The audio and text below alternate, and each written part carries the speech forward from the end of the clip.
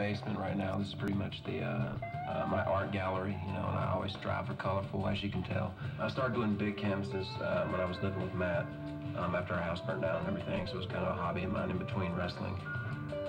Start with spray paint and then let it dry and then go back in with markers and do all the detailing. As you can tell, I'm a big fan of painting faces. I think I've always admired the fact that, you know, there's so many people in the world and there's so many different faces, and you got eyes and a nose and a mouth and ears and cheeks to the features of the human face to work with, but then yet there's so many different faces. But as far as abstract and like just out of this world, nutty looking faces, I've always just kind of, you know, been my thing.